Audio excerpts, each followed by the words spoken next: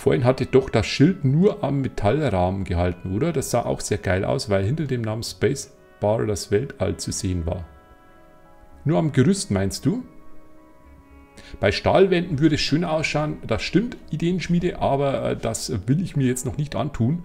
Wir haben heute Nachmittag unglaublich lang gebraucht, bis wir überhaupt erstmalig Stahl erzeugen. Das muss jetzt noch nicht sein. Erstmal so alles hier aufbauen. Super. Das gibt's ja nicht. Hat doch vorhin auch so super hingehauen, Mensch.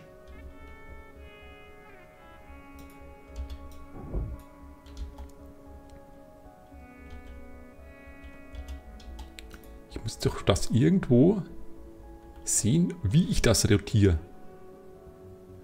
Mach ein großes Schild, dann weißt du, ob es richtig rum ist. Okay, da kann es jetzt aber auch wieder am Kopf stehen. Mal schauen. Ah, Gott sei Dank. Gut, jetzt wenn ich das wegmache, dahinter, dann kann ich aber keine Wand mehr davor machen. Ne? Dann ist wirklich nur... Nee, wir machen da eine Wand. Zack. Und die machen wir jetzt rot. Zack. Ja, gut, doch. So fürs Erste würde ich sagen, finde ich das ganz gut. Mehr Zeit können wir dann ein andermal investieren in die Sache. So, dann, stimmt, ich wollte ja auch hier die Leuchten noch versetzen.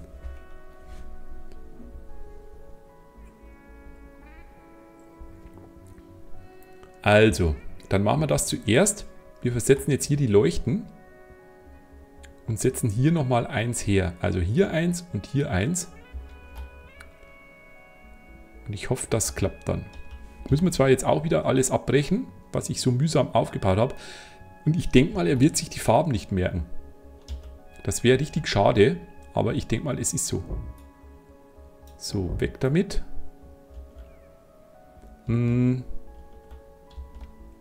Auf dieser Ebene, das heißt, wir müssen hier...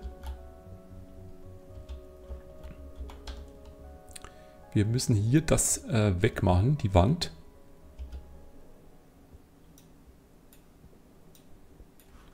Und müssen ein Gerüst draufsetzen. So, dann...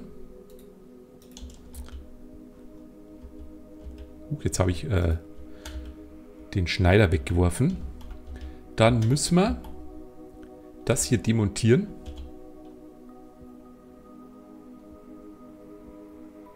Mit dem Bohrer. Yep. Mit dem Bohrer demontieren. Johannes Ritter, vielen Dank für dein Abo, freut mich. Meld dich doch im Chat mal, wenn du Lust hast. Und jetzt schauen wir mal, ob wir hier die Leuchte hier ranbringen. Ah, wunderschön, genau hierher. Also, dann machen wir es hier. Weiter rüber geht es leider nicht mehr. Ach so, weil wir hier... Jetzt haben wir natürlich die...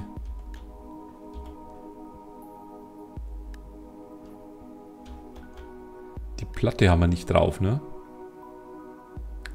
Die Platte. Ich komme da immer noch durcheinander. Nee, das war es nicht.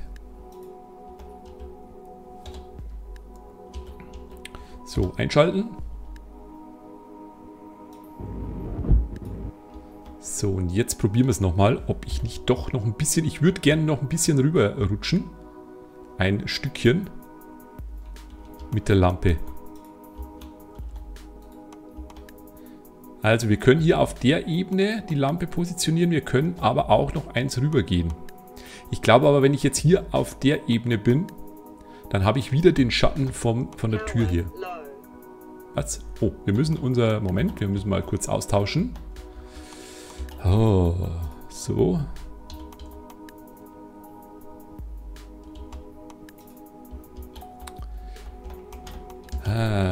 Oder wir machen es mit 3. Dass wir 3 leuchten. Aber 3 für den kleinen Raum ist einfach too much, würde ich sagen. Was? Dir ist schon klar, dass du für jeden Bereich ein eigenes Schild machen musst? Ne. Ne. Hier reicht zum Beispiel bei der Tür die Bezeichnung Lager. Dann passt das. So, wenn wir hier mittig sind, damit wir auch hier keinen Schatten haben.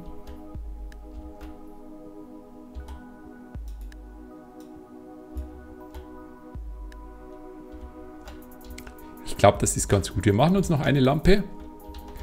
Und zwar machen wir uns die hier leuchten. Doch. Sehr gut. Gut, dass wir noch Rohmaterial drin haben. Das ist echt gut. Das finde ich schön. Dann muss man nicht ständig nachlegen. So, die zweite Leuchte kommt dann auf die Seite. Moment. Der Anschluss ist jetzt hier. Wir müssen die Leuchte einmal drehen. So. Genauso hier.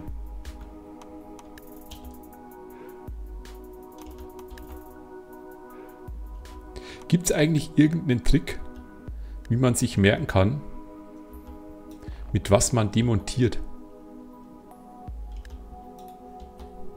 Ich werde das in 5 Jahren noch nicht wissen. So. Was? Du schmiedest eine Idee, Lampen und Schilder. Hallo Sascha. Heute ist Streaming-Marathon. Ja, liegt einfach daran, dass ich jetzt hier so angefixt bin vom Programm und mir das immer noch so gefällt. Sieht es denn aus? Hier wird geladen hoffentlich. Jetzt hat er nur noch die große Batteriezelle zu laden. Und die ist schon fast voll. Ich weiß nicht, ob das so richtig ist, dass der hier nicht lädt. Dass der hier alles durchpumpt. Wir müssen mal schauen, wenn hier die Batteriezelle durch ist, wenn die blau ist. Wir haben ja auch keine Leuchten jetzt an, also das ist auch okay. Nun gut, dann werden wir jetzt noch die Kabel verlegen und anscheinend kommen wir irgendwo hier hoch und dann müssen wir uns hier vorne aufteilen.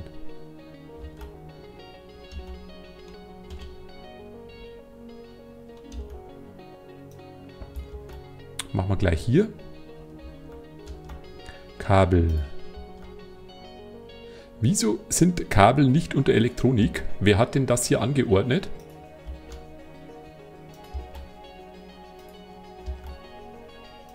Haben wir keine mehr?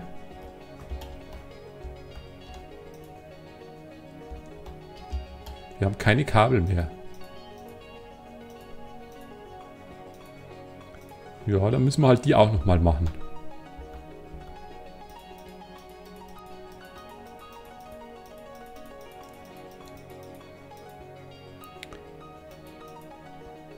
So, Kabelspule.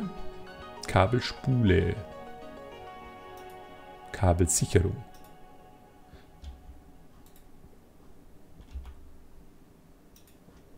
Kabelspule, doch. Schwer. Also Kabelspule schwer wird wahrscheinlich echt Starkstrom sein. Oder? Ich glaube schon. Also wir haben mal wieder ein paar Kabel raus. 0,5 Gramm Kupfer. Kannst du nochmal zur Solaranlage nochmal alles genau zeigen? Etwas merkwürdig ist das nämlich schon, sagt Ideenschmiede. Gehe ich gleich rüber. Also entweder packen das die Kabel dann nicht. Ich schau mal, wann das... Jetzt ist er hier fertig. Wir schauen mal. So, stopp. Ich habe jetzt 15 Kabel, das reicht. Also er ist hier fertig. Wir haben keine Lampen eingeschaltet. Normalerweise, die Sonne steht direkt drüber. Normalerweise müsste er jetzt aufladen. Ja. Offenbar schmeißt er wirklich den gesamten Strom, wenn der drinnen gebraucht wird, erstmal drinnen rein und erst hinterher lässt er den dann in der USV. Na? Und ich hoffe mal, dass wir jetzt so auf einen halben Tag oder so vielleicht auch mal ein grünes Quadrat bekommen. Das wäre ja schon mal was. Und ich wollte eigentlich 2, 3 so USV-Batterien bauen. Die hätten wir ja im Leben nicht voll bekommen.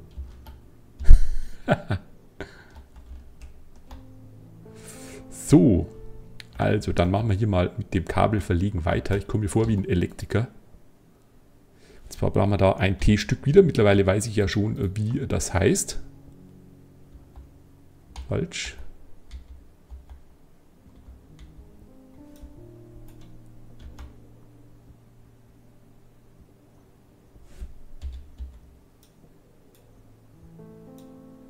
Und ein Kurvenstück. Nein! Oh, Mist. Wir haben ja hier vorne den Anschluss.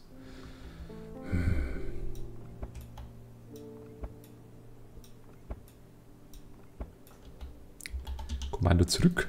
Nochmal T-Stück.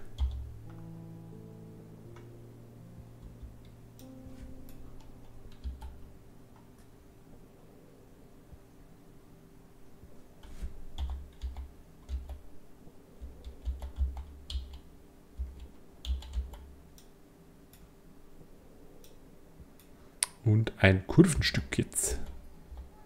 Nein, das war schon richtig. So. Und dann noch die andere Seite. Und dann sind wir hier schon fast fertig.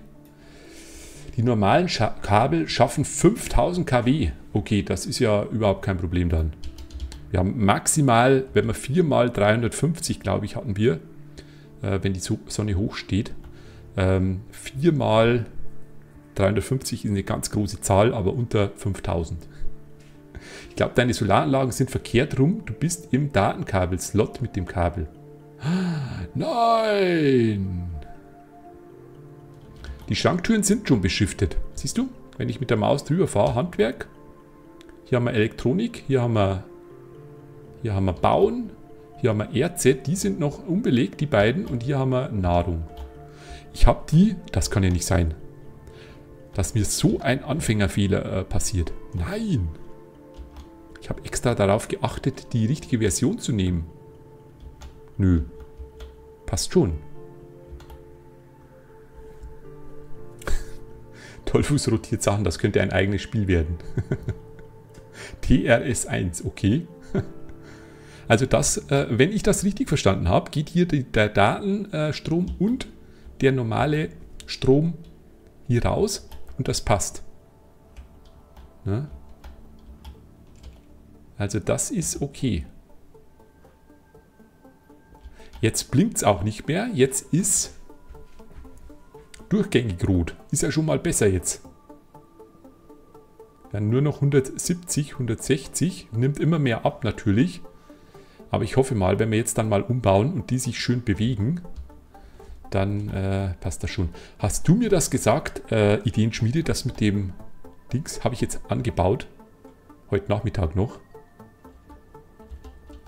Den Hahn hier oben, den Ventilhahn. Coole Sache, oder? Ach ja, es sind die kleinen Dinge, auf die man stolz sein darf. Gut, also Kabel brauchen wir nicht mehr. Da sind wir durch. Geht auch. Test, bevor wir alles zusammenbauen. Das ist okay. Eigentlich, nee, doch, die Kabel gehören hier zum Bauen. Die müssen hier rein. Das ist gut so. Durchgängig rot erscheint mir auch nicht wirklich gut, aber habe keine Ahnung vom Spiel. Das liegt daran, weil der Status, ne, der hat mich auch ein bisschen verwirrt. Rot ist leer oder fast leer, dann kommt gelb, dann kommt grün und wenn es ganz voll ist, ist blau. Also das müsste schon passen. Irgendwann müsste der Punkt vorne auf alle Fälle grün werden bei der USV. Für was ist denn der Passivlüfter Ideenschmiede? Ich dachte, es geht nur darum, dass ich die Rohre zu- und aufmachen kann. So, ich baue hier mal oben ab, wenn wir schon dabei sind. Und hier brauchen wir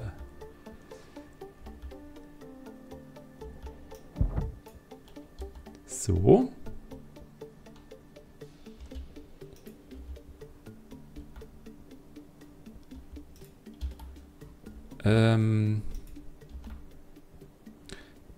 Da machen wir die Tür mal zu.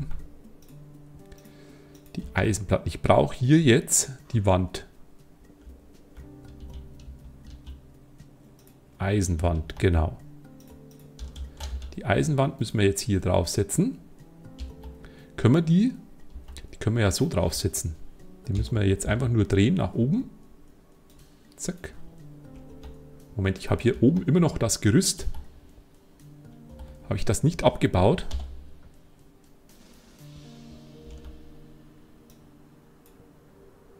Ui.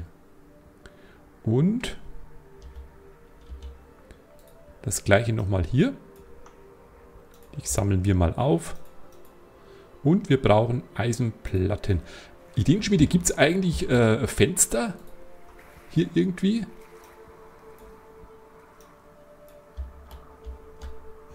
Ich komme mir hier so eingeengt vor.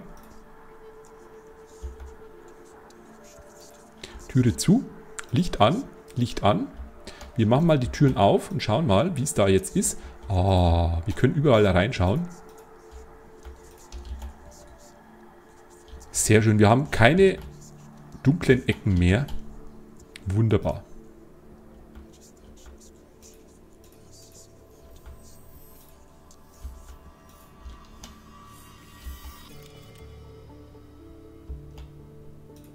Und ich muss mal schauen, ob wir hier irgendwo die Möglichkeit haben, dass wir das Licht automatisch über einen Schalter einschalten. Jetzt muss ich nämlich ständig hier, das ist jetzt schon ganz schön hell hier drin. Da tun einem fast die Augen weh. Gut. Da muss noch Passhilfe, kann man nicht noch eine Solaranlage ranbauen. Doch, kann man schon, Sascha, aber ich habe jetzt eh schon 4 Stück. Und gibt es Bergbau, Ressourcen? Ja, die Ressourcen haben wir hier. Da haben wir schon hier einiges geholt. Ne? Gold und Nickel, Silizium. Jetzt haben wir noch Eisen. Ich habe sogar Uran gefunden. Kohle natürlich, die wir dann alle hier schön im Schmelzofen erstmal zu Barren machen und fertigstellen. Damit du den Druck und Temperatur ablassen kannst, sonst bekommst du beim Neuentzünden der Gase Probleme. Ich dachte, das reicht, wenn ich einfach nur den Schalter umlege. Du spielst aber auch eine Version weiter als ich. Meine Solaranlagen haben nämlich noch 2 Anschlüsse. Hab gerade... Nee, haben die meinen auch. Die kann man ja tauschen, ne? Ich kann ja mit dem Mausrad durchgehen. Da gibt es eine Version, die vorne Stromzugang hat. Oder wo der Strom rauskommt. Und einen hinten, wo der Datenstrom reinkommt. Und es gibt die zweite Version, die ich mit dem Mausrad ja wechseln kann, wo man beides in einem hat. Warum baust du auch so eine niedrige Decke? Tja, wenn ich das mal vorher gewusst hätte. Ich fange jetzt nicht an, die Decke wieder runterzureißen. Warum baust du die Wände nicht 2 hoch? Ah, jetzt hör aber auf. Ich will es ja nicht übertreiben. Eine Mischung aus Minecraft Space Engineers. Ja, so ungefähr. Aber ich glaube noch viel komplizierter, wenn ich da an Videos denke, die ich mir schon angeschaut habe, wo man dann so mit Logik, Schaltflächen und Zeug alles kombinieren kann. Hallo der König! Also ziemlich, ja, ziemlich krass. Wurde von Patch zu Patch immer komplizierter, Space Engineers, okay. So, jetzt schauen wir mal. Also, hier ist alles geladen. Das heißt, er müsste jetzt komplett in... Okay, jetzt nicht in die USV, aber wir haben jetzt einmal durchgängig rot. Er speist ein, das ist okay. Das ist gut. Jetzt hast du gesagt, ich brauche hier oben, wie heißt das? Jetzt ist das schon weg. Moment mal. Muss mal kurz hoch scrollen. Einen Passivlüfter. Ich glaube ja.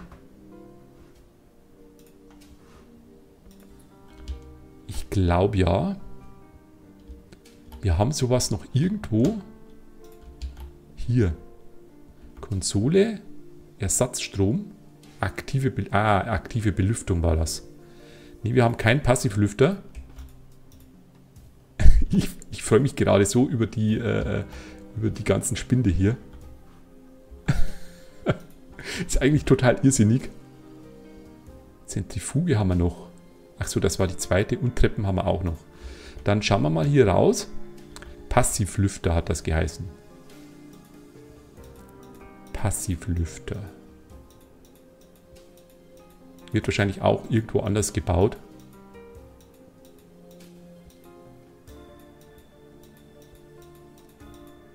Messkassette. Ne, vielleicht hier drüben.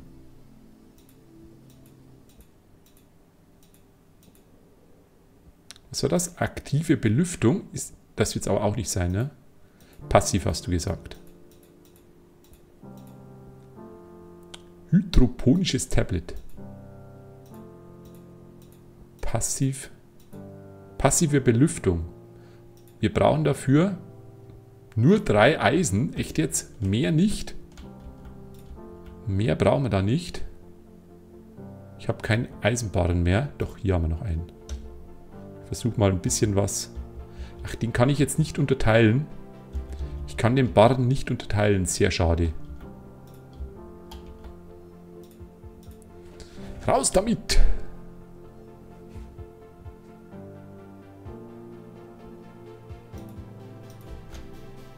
So.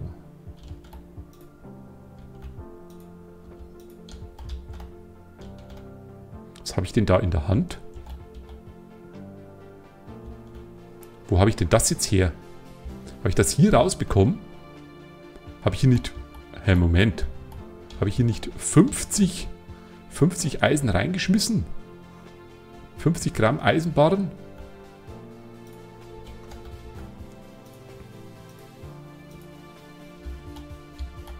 Ich bin verwirrt.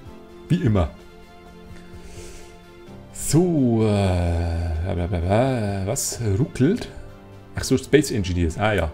Ich glaube, ich habe Space Engineers irgendwann mal ganz früh für wahnsinnige 10 Minuten angeschaut oder so. Ich habe nichts geblickt, aber echt gar nichts. Und seitdem nie mehr wieder. So, hier müssen wir das erstmal runterschrauben. Ich verstehe das System immer noch nicht. Hat der denn oben? Ach, der kommt nochmal oben drauf. Kommt der einfach oben drauf? Platzierung ist nur direkt an Eisengerüst und Gerüststrukturen erlaubt. Damn it.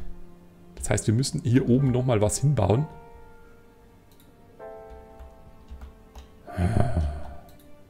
Das ist so blöd. Wir könnten nach unten gehen. Moment. Wenn wir es so machen. Ich baue das hier an. Und gehe einfach mit dem Rohr nach unten. Ich glaube, das ist ganz gut. So. Dann müssen wir hier nochmal ein bisschen ausgraben. Das ist aber okay.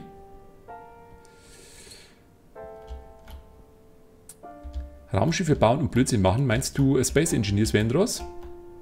Hallo Romeo, was ist mit 2 Kanälen? Was meinst du denn damit? Ob ich 2 Kanäle habe? Wir brauchen den Minengürtel.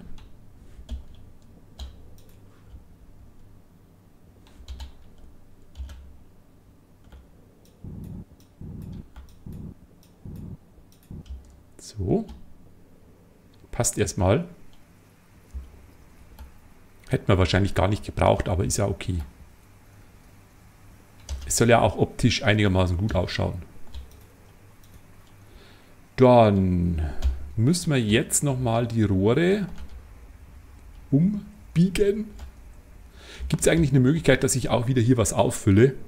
Das nervt mich nämlich, dass das hier so schön glatt ist und dort, wo man dann mient, da hat man dann so komische Strukturen. Das ist nicht so schön. So, wie bekommen wir dich jetzt runter? Mit der Brechstange geht schon mal nicht.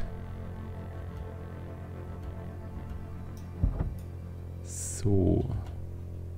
Dann das Rohr.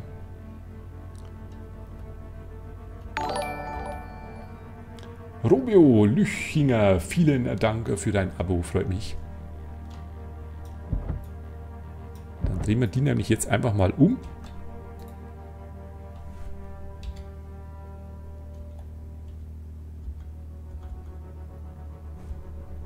So. Einmal T-Stück. Komme ich denn hier? Ah, das ist zu weit drin. Nein, das ist zu weit drin. ist aber auch zum Mäusemelken. Wir müssen noch mal eins rüber und dann hängen wir es hier dran.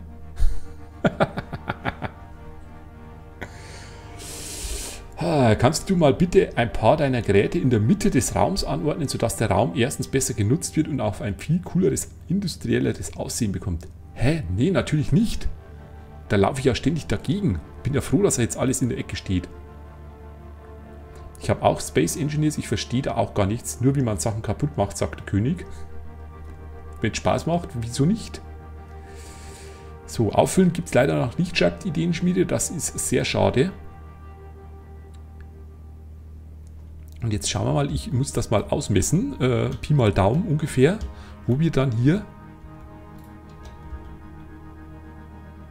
den Lüfter hinbringen. Wenn ich den hierher setze, dann müssen wir nochmal eins rüber. Höher kann ich ihn nicht setzen, das ist blöd.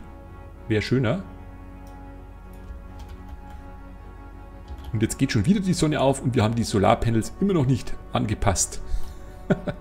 Also wir müssen hier eins rüber und dann brauchen wir hier nochmal ein Rohr. Ne, Moment, wir haben ja das auch noch. Das heißt, das können wir ja direkt hier drauf stellen. Dann kann man es wenigstens vom Boden aus kann man es bedienen. Neuer Versuch.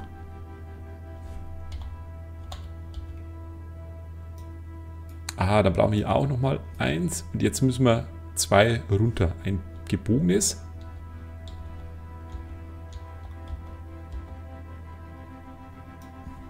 Und dann nochmal ein T-Stück. Wenn ich meinen Schatten sehe, gruselt es mich immer direkt vor mir selber. Der sieht so komisch aus. Schaut euch das mal an. Das sieht einfach nur... Sowas sieht man normalerweise nur in Horrorfilmen. So, irgendwie jetzt... Nein, T-Stück brauchen wir ja. Hätte ich es nicht vorher noch gesagt. Gut. Muss ich denn hier dieses Teil irgendwie aktivieren oder kann ich hier einfach nur... Naja, das wird schon funktionieren. Es sieht auf alle Fälle ziemlich cool aus mit den gelben Rohren. Richtig professionell. Dann natürlich legen wir die Rohre wieder ab, damit hier alles geordnet ist. So.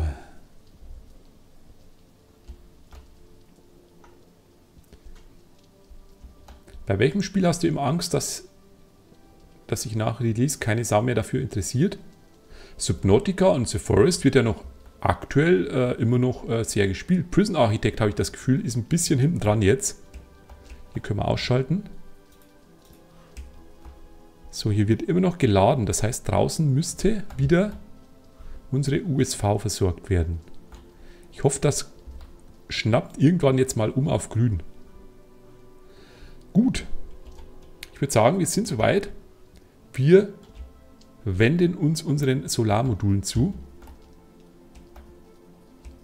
die aktuell alle generieren. Jawohl. So, und das wird jetzt kein kleines Unterfangen. Ich weiß ja noch gar nicht, ob ich die Chips alle überhaupt bauen kann. Das müssen wir erst schauen. Du musst nur das Ventil öffnen, wenn du den Ofen leer bekommen willst. Aber wieso sollte ich den Ofen leer bekommen wollen?